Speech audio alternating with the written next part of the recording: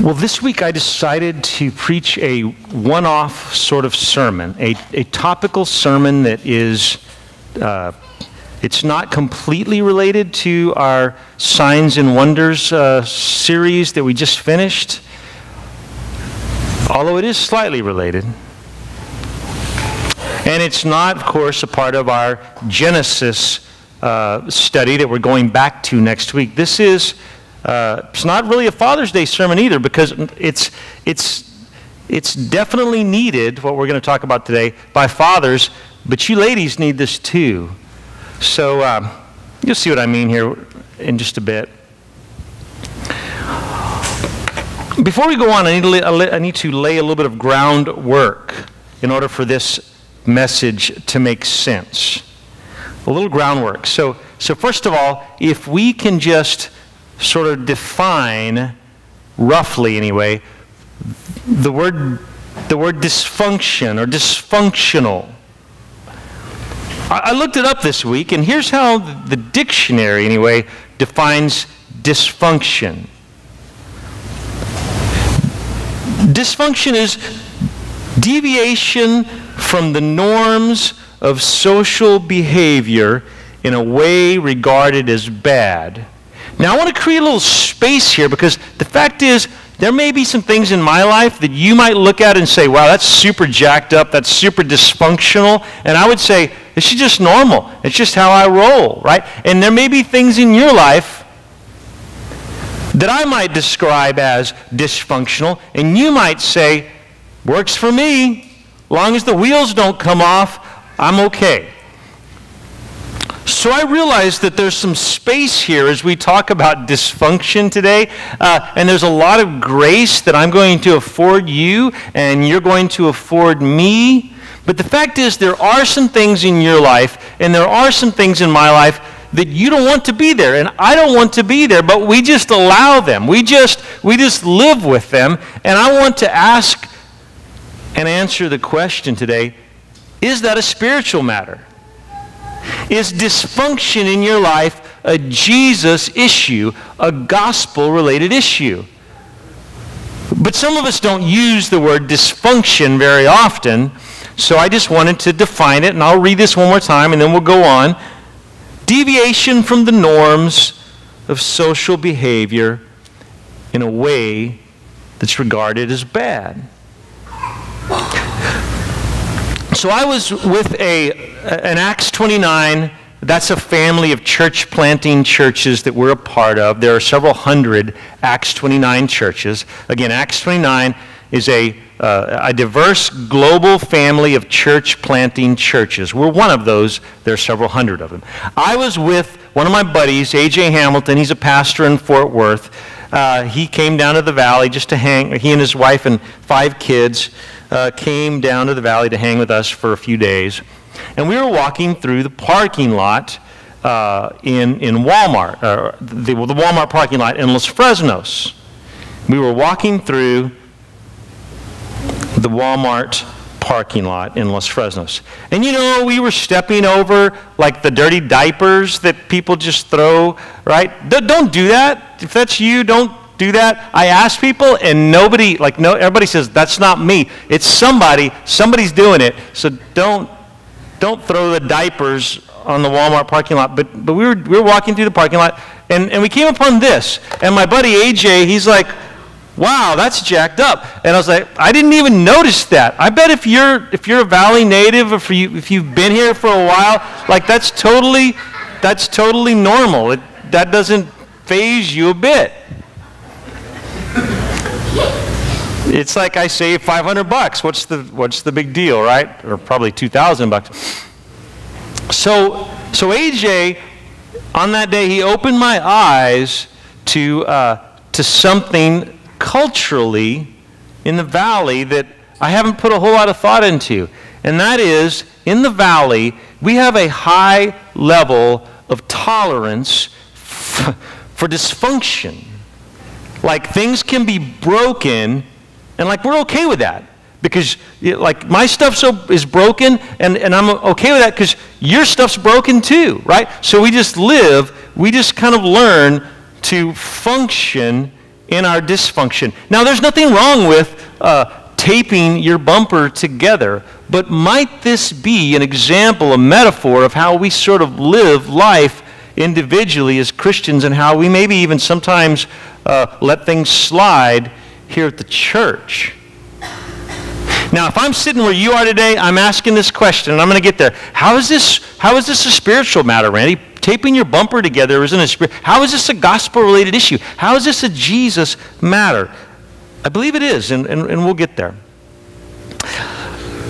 Dysfunction in the life of a young adult. Right? This is maybe more like you got a wife and kids, and you're just trying to make it happen, right?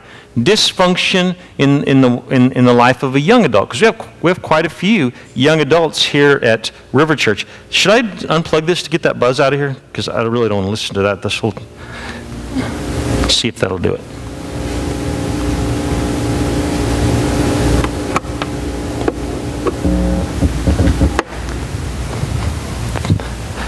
All right, the buzz is gone. I don't know if y'all could hear it, but I could, so now it's gone.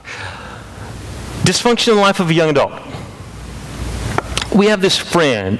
I love the guy to death. He's a super cool guy. He got out of high school and he started working a job hard. And he's making a living. He's single. He'd make a great husband. If any of you ladies are looking for a husband, he doesn't live here. He lives somewhere else.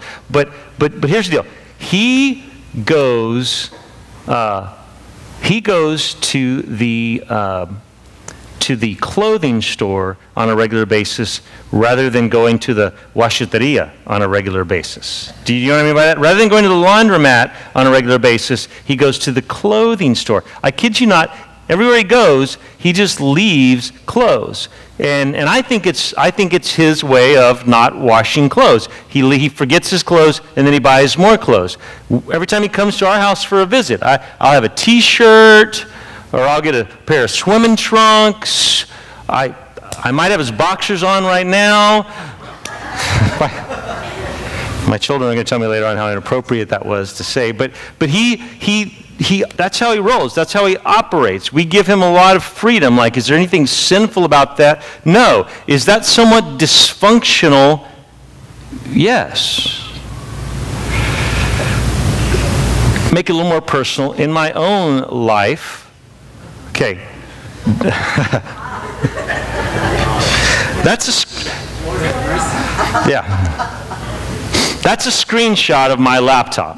That's what that is.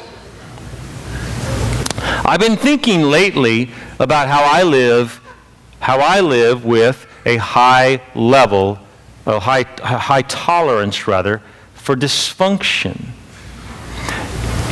Is that sinful? Well, no.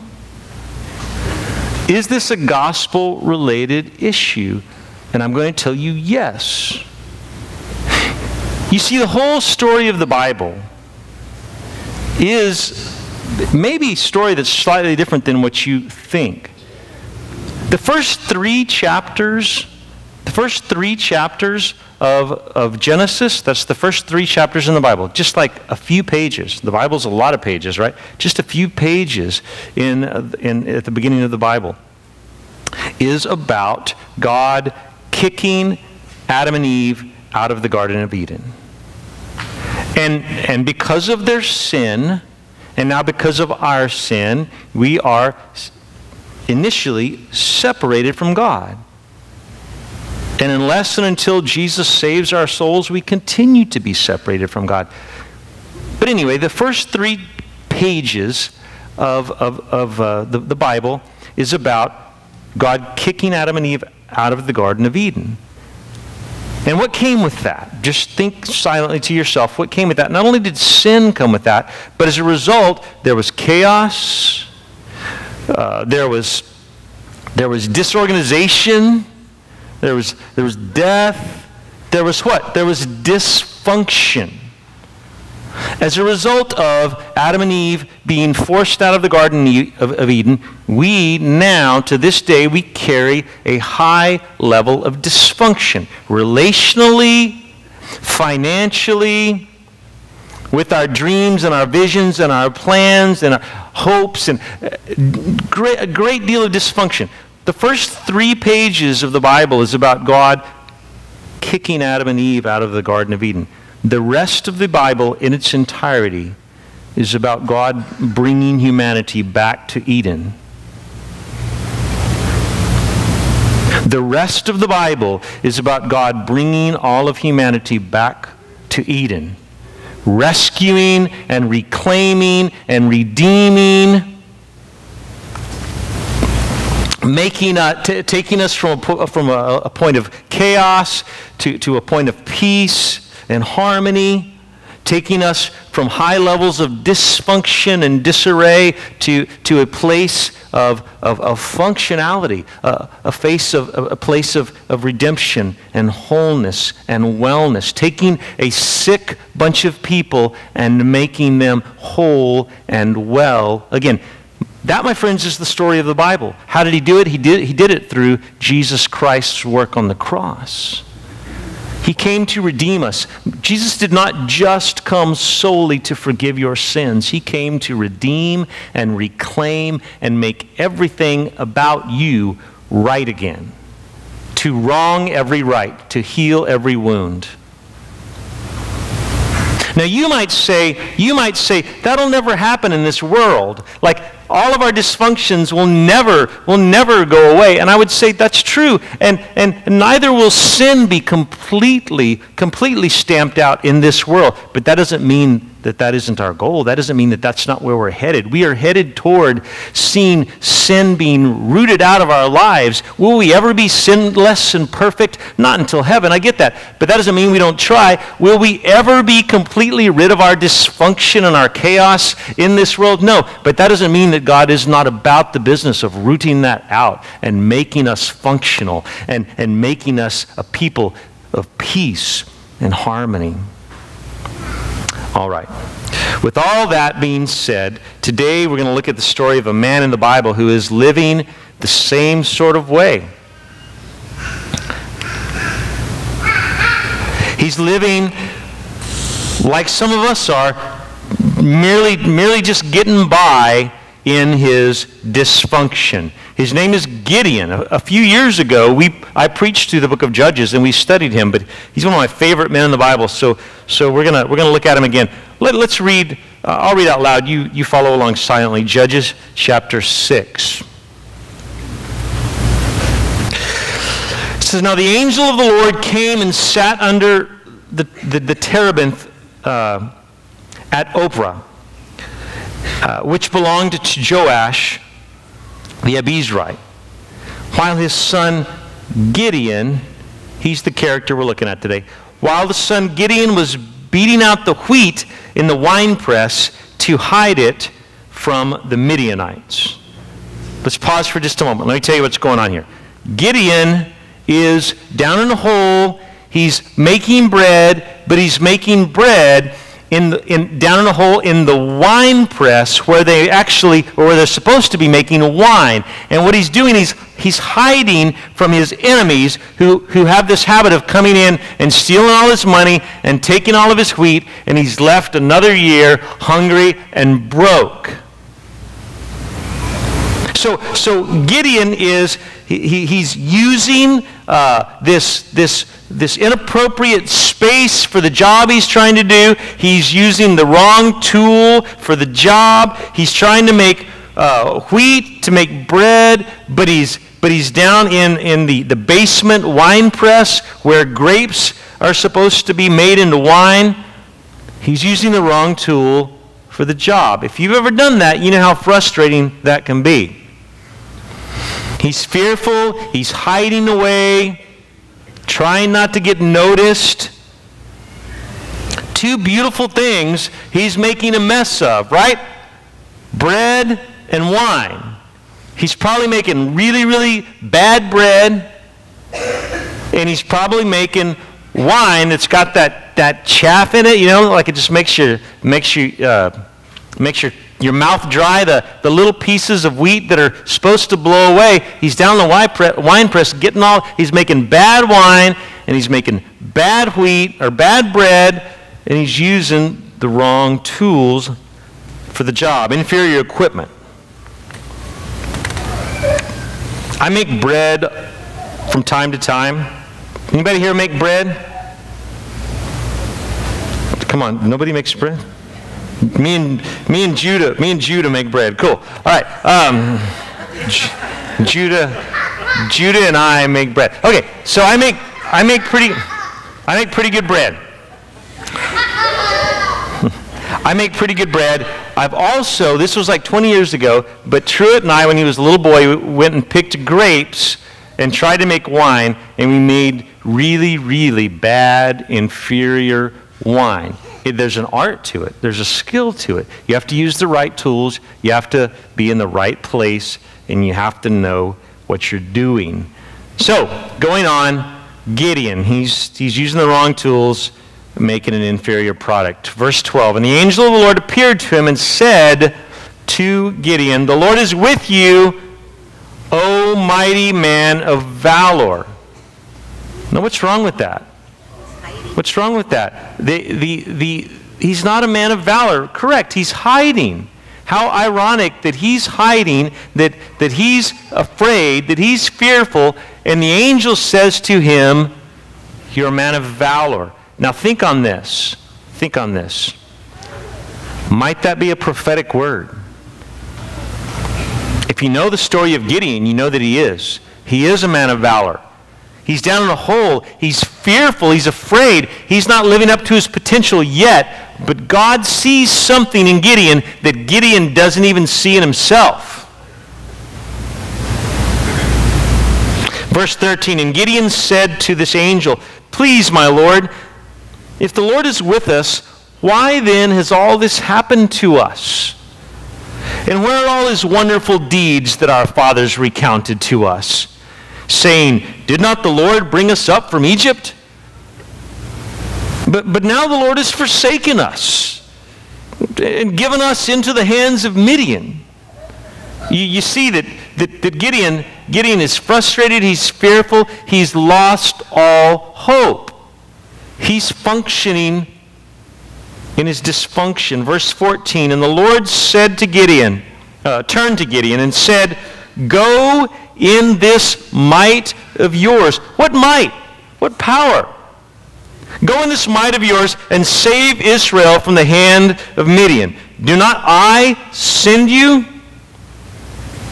And Gideon said to him, please, Lord, how can I save Israel? Behold, my clan, my family is the weakest in Manasseh, in the whole tribe, and I am the least in my father's house. He says, my family, we're nothing in the tribe of Manasseh. And by the way, when it comes to my family, I'm nothing in my family. You're going to use me? But God saw something in Gideon because God had put that something there. And Gideon didn't even see it yet himself. Verse 16, and the Lord said to him, but I will be with you, and you shall strike the Midianites as one man. And he said to him, if now I have found favor in your eyes, then show me a sign that it is you who speak with me. The word of the Lord, for which I give thanks. Now, we don't have time to read the rest of the story. I wish we could. We did a few years ago. But the fact is, God does precisely what he tells Gideon he will do. I will go with you. I will be your might. And you will single-handedly destroy your enemies. It comes to pass. So, how does this relate to us? I think you see, Gideon, like some of us, everyday adult life, living in this dysfunctional manner, just okay with being jacked up. I thought, what might his life look like? See if you can relate to some of these characteristics. I read into the text a bit here, but imagine Gideon has bald tires on his chariot, but he's not saved up any money, acting as though tires don't go bad when we all know that tires go bad. His computer desktop is a total mess, just like mine. His iCloud account is full and no longer functioning, but he doesn't want to pay that extra $5, so he's just doing without iCloud.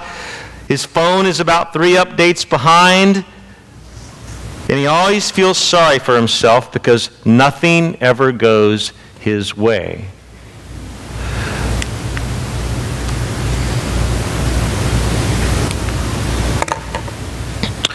Gideon was okay with messed up ways. Can you relate to that? And how much of that is a spiritual matter in your own life? Rather than me deciding what's right, what's wrong, what's dysfunctional, today I want us to ask ourselves individually these sort of questions. Let me ask you this briefly. What did Jesus accomplish for you on the cross? Did he deal with your sin? Yes. Did he deal with your brokenness? He did.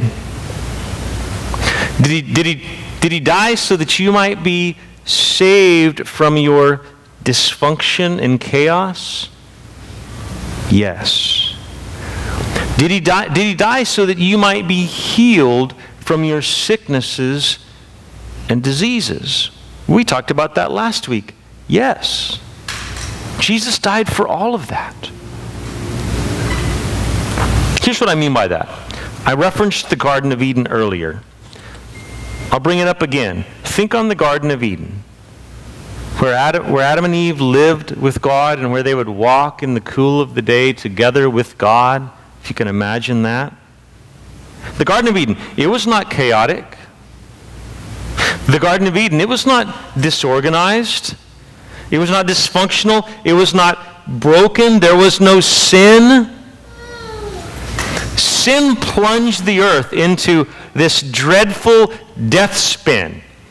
And you were born into that. You were born into this deathful dead spin sort of trajectory. But the work of Christ on the cross is now righting the trajectory, the plane of our lives. Making everything right again. All of life. Not just your morality, although that's important. Not just your thought life, although that is important. Christ has come to redeem and reclaim every aspect of your life. Your finances, your schedule, your relationships, your physical health, your mental health, everything.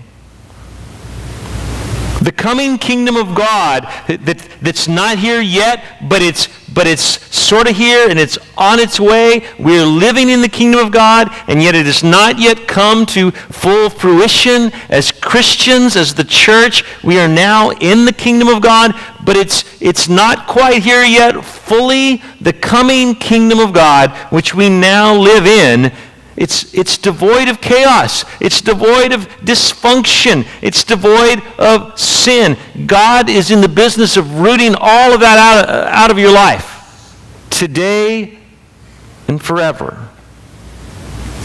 Calling his children to have, here's a big theological word, he's calling his children to have dominion over this earth. Now, what does that mean? That means that Adam and Eve were initially, they were given the responsibility to have dominion over the earth,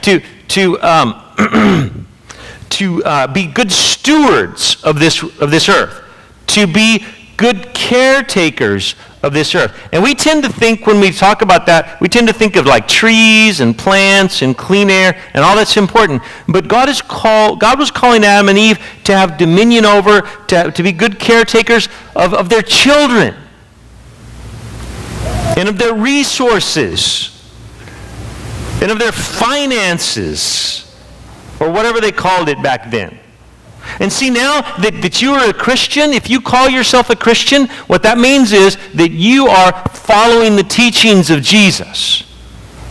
Okay, so if you have now submitted your life to Jesus, you are following His will, you're following His way, then God has called you to be a caretaker of your own stuff and all the stuff around you, your children and your finances and your agenda and your schedule, to have dominion over that, to steward that well. And He calls the church to do that as well. That's why Jesus says, hey, church, you are the light of the world. Everyone's going to look to you, and you're going to make me look extremely good. So let's take a test together. I have some questions for you. The overall question is this. Are you... This is the overall question. Uh-oh. Now, the overall question is, are you functioning in dysfunction? Here's question number one. I'm going to ask you 3 questions today. I want you to answer this, like really answer it. Don't just like write it down, but I want you to answer it in your own, the silence of your own heart. Are you using the wrong tools in life? What I mean by that is, when we think about Gideon, he was making a mess of wine, and he was making a mess of bread because he was okay with using the wrong tools, okay with using inferior materials, and God called him out of that. How about you? How about you? Do you pay your bills late, like all the time? Do you forget to renew your car registration? Do you paying late fees on your red box and always running around in life like your hair's on fire? Just a disorganized, chaotic mess. Jesus died to rescue you from your chaos.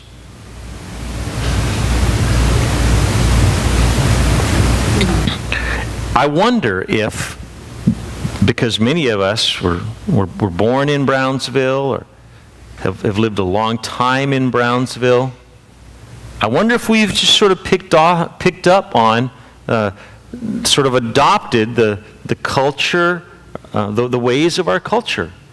And we just think this is okay. This is all God has for us, and we'll take the back seat. You know, we'll be okay with using the wrong tool for the job. I just want you to ask yourself, is this the best? Is this all that God has for me? You know, going and spending $100 on a meal when you know that you don't have $50 to pay your cable bill, right? Like cable only costs $50, right? Or whatever. You know, is your life chaotic? And does Jesus have anything to do with that? As a church, I've been really convicted this week as I had that conversation a couple of weeks ago with AJ. Really been convicted this week of how much do we as a church just tolerate regarding dysfunction.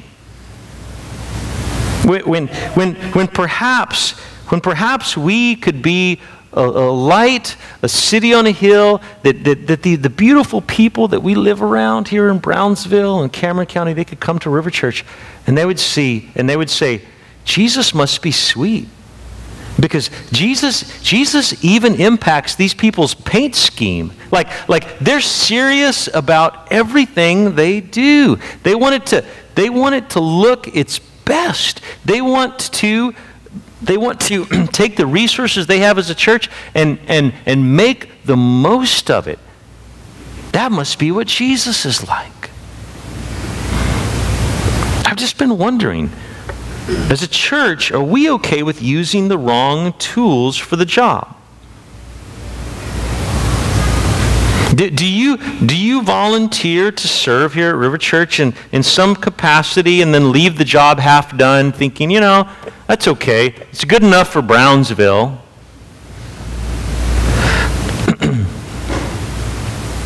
misspelled signs, or arriving late to teach, or you make a mess that you don't clean up. And I don't have anybody specifically in mind. I'm not trying to pick on anybody, but I just wonder if we as a church, maybe we function in our dysfunction. I wonder if a guest were to come, would they say, wow, Jesus is so powerful that these people are different.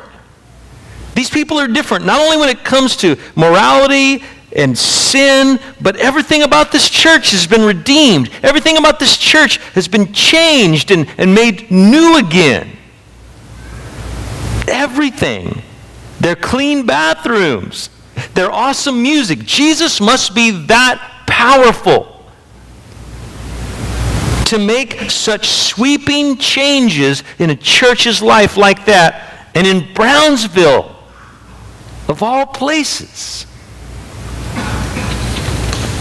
Second question. It's very related. Are you comfortable with your dysfunction? I can relate, man. I feel your pain. The sense of disorders and bad habits and hang-ups and poor health, and you're like, I'm just okay with that. Like, I rest in that. If you grew up in a dysfunctional setting, then you probably have a super high tolerance level for dysfunction. Doesn't bother you. But Acts chapter 2 says that Christians are to be dreamers and visionaries and people who make big impacts on this world. And of course we are. We have an unfair advantage as Christians because we have the Holy Spirit living in us and gifting us supernaturally. We have an unfair advantage. We ought to be dreamers and visionaries and world shapers. But as long as you're living in your brokenness, as long as you're living in your dysfunction, as long as you are just trying to keep the wheels on, you're going to have little to no impact.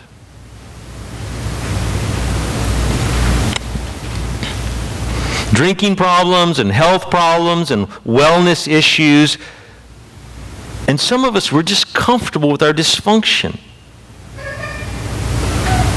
God is calling us out. He's calling us to health. He's calling us to wellness. He's calling us to redemption and wholeness and order where there used to be chaos. Last question I want to ask is this. Are you operating in fear all the time? That was Gideon, right? He was just scared. He's like a scared little boy, hiding away in a hole, taking solace in the safety and the anonymity of his work. Men, some of you are like that. I love you, but some of you are like that. You find solace in just the anonymity, the smallness of your life, and you don't want to venture out. You don't want to take a risk with relationships. You just want to hide away and do your job. God has more for you than that. Man, happy Father's Day. I love you. You know that. But let me ask you, do you know a word? Do you know this word? The word is mantram. You know what mantram is? Mantram. It's like a tantrum, right? Except you're a grown dang man, so you throw a mantram. It's when you don't get your way and you act like a kid. You know what you're doing? You're operating under fear. Like Gideon, you're operating under this sense that someone wants to take my stuff and I have to guard it with all that I am. God has more for you than that, man. God has more. We're called to have dominion over this world, to be agents of change. God is calling us out out of your fear, out of your dysfunction, calling you to a new way of life. All right, so conclusion. Here's what I want to tell you. Here's a few changes that I'm making. So I'm going first. I'm coming clean. I'm going to be, I'll be transparent, and then you go home and do your own homework. You figure out what God's calling you to. First of all, practical ways that God wants to deliver me from my dysfunction. Let's go back to this ugly picture again. There's that picture again. My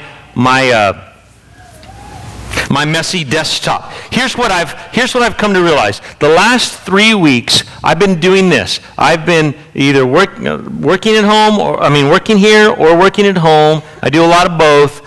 I will sit down and I will turn on my computer. And this isn't all related to, my messy desktop isn't the sole reason for this, but I turn on my computer and it's slow, and I sit there for like 10 minutes cursing, not literally, but being angry at my computer. And I might do that 2 or 3 times a day while that little thing spins, and I could waste like 30 minutes. And you know what I do? The next morning I get up and I do it again. Like that makes sense. Like that isn't crazy to waste 30 minutes a day watching my computer while it does nothing. So what I've decided is I need to address that rather than just living in my dysfunction. So one of the things I'm going to do, Lydia and I talked about it, and one of the things I'm going to do is when I leave for about a week on vacation later on this summer, I'm giving my laptop to Daniela. Y'all know Daniela. She did our announcements today. She's now working part-time on our staff, working on media and working on a lot of super cool things that she's an expert at. I'm going to give her my computer, and she's going to clean all this mess up, and she's going to put things in files, and she's going to get it all super organized, and then we're going to look at, you know what?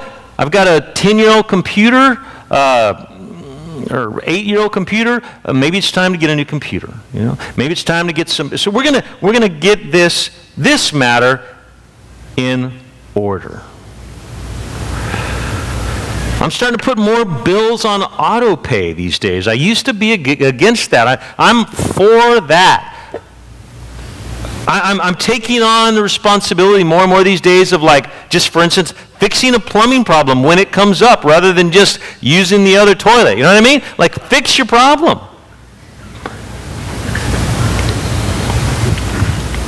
Relationally,